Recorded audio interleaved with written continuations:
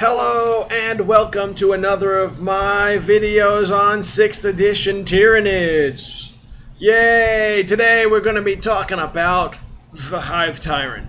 This video took me a little longer to make than the other ones because the Hive Tyrant is just everyman. It can be anything,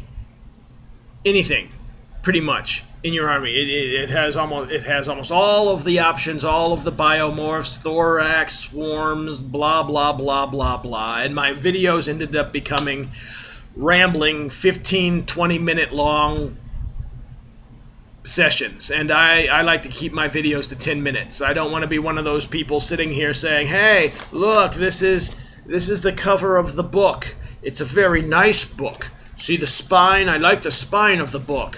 Whatever. So I'm just going to tell you what I do with the Hive Tyrant. It's not the only thing you can do. It's probably not the best thing you can do. I like to think it is, because it's me. But here's what I do. The Tyrant is a general, in the same way I use the Swarm Lord. He's a general. He's not really, at least I don't use him as an attack unit. This is how I use him. I give him wings, like most people do. He flies around the table. As a level 2 Psyker, he's going to get 2 powers, Hive Mind powers. Hive Mind powers, all of them pretty much buff units in a certain range. And he just flies around buffing units. The other good thing that he does, which makes it worth him to have 2, is that he has Hive Commander. That allows you to nominate a unit, a troop unit, and give it outflank, which is also useful when you get the Tervigon, because if you get the 30 knots, and then you can get 1 Tervigon as a troop choice. So now you understand what to do with that. You get 2 Tyrants, Hive Commander, 60 knots, 2 Tervigons come in as outflank, which now, since they're a troop choice, that makes them a scoring unit. And if that's not good enough, they create other troop choices, which makes them scoring units. So you've got a monstrous creature scoring unit that can come on the side of the table, which creates other scoring units. Yeah. Try taking over those table corners when you got somebody doing that. It's pretty hard. And then on top of it, now that you understand, you got a Hive Tyrant flying around, casting all type of buffing spells. Now here's the key thing with the Hive Tyrant that I've really liked, the really killer strategy, and that's the flying psychic nuclear bomb. With all of the debuffs in the game to leadership, especially if you've watched my Vanguard video, where you now have Paranoia, which just gives a -1 leadership to everybody in a 12-inch range. Psychic Scream, 6-inch Nova Blast, auto hit, roll 2d6 plus 2. The unit, compare it to the unit's leadership, and it takes that many wounds. Okay, you think, that's not too much. Let's look at it a little closer. You got these other abilities, Shadow in the Warp, another good thing the Hive Tyrant extends, which, if it's a psychic unit, it's now -3 leadership.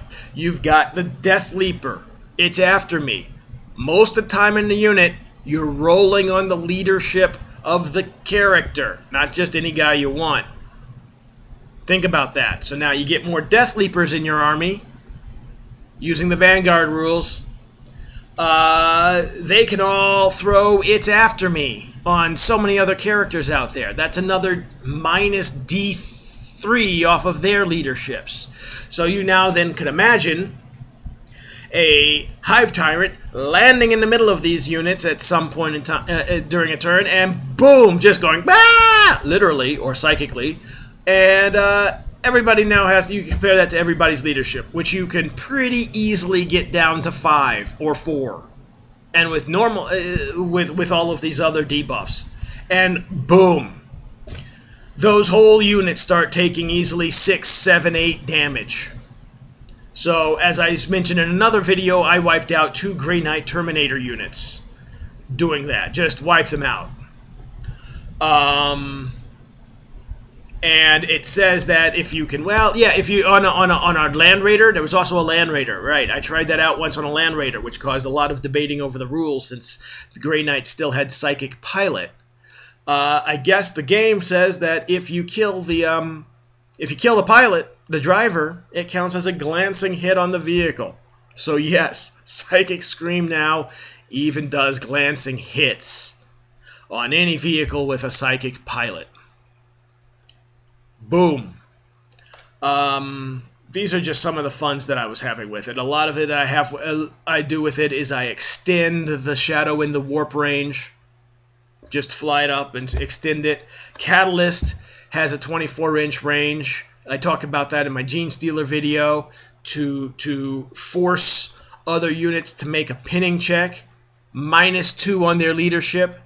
Once again, as I've said, with all the leadership debuffs like Paranoia, that can easily become a -3 for any unit. Very nice control army tactic. Especially if you want, and here's the thing you're going to see. Mark my words, you're going to see Gene Stealer armies. You're going to see Gene Stealer armies, control Gene Stealer armies coming out with those Brood Lords all having Catalyst. Your Tyrant, your Flyrants flying around with Catalyst, making everybody make those rolls, and making them go to ground, which basically freezes them in their turn. In their turn, they do nothing but snapshots. Very nice. Yeah, Eldar, try that. Battle focus now. And that's what I do. That's the type of army I play. So this is... Other good ones are, you know, if he gets Warp Blast, then he's a flying Zoanthrope. How much do I need to describe about that? He's a flying Zoanthrope. He's got Warp Blast. The thing's just flying around, picking off any types of vehicles on the table. And that's that. You know, with a leadership of 10, you don't worry too much about perils of the warp. And if you do, then he takes a wound. Okay, give him regeneration. Very good chance that wound is coming back. The other good one that I have with it is Indescribable Horror. Indescribable Horror makes you make your fear rolls when you charge the Tyrant or with the Tyrant on 3d6. Again, after everything you've just heard me say about nerfing leadership, having to roll 3d6 to charge the Tyrant is better than an invulnerable save in many cases. Yes, there are a lot of fearless and no fear units out there, but a lot of the time there's also a lot of Tau and Eldar and Orc and Imperial Guard players out there. Or non-fearless. I'll just say non-fearless players out there. This is pretty devastating. It makes it almost impossible to charge a Tyrant. Which I believe fits with the strategy that I use with the Tyrant. That he's not supposed to be really charging in the combat. He's supposed to be flying over the army or walking behind the army, casting the different hive mind power buffs on the units as needed. This is what I said in my very first video on the overview of the Tyranids. They're masters at adaptation during the game. You go into a tournament, the people who win most of the times are the ones whose armies were able to adapt. Now, they try to adapt it with a fixed army list. What can I do? Make sure I'm ready for Night Fight. Make sure I'm ready for this. But the Tyranids, if you play it the way I play it, they adapt in-game to the situation with hive mind powers, giving people all of the type of special rules that they need according to the situations. And that's kind of why I have a difficulty explaining a lot of the tactics, because it's all going to depend upon the situation in the game. Give yourself the options. Give yourself 2 Tyrants or do whatever to give your units the abilities they need when they need it. Does that unit need to, move and run and shoot on the turn that it comes in from reserve via Deep Strike or anything? No problem. I got Catalyst. That unit now can shoot and run on the same turn. With so many deep striking units or reserve units in your army, if you play them like I do, very helpful. Flesh hooks are assault too. So even your lictors coming in or anything like that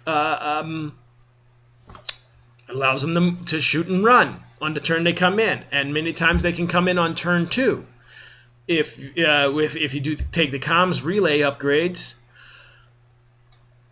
What else is it going to do? You feel no pain, obviously.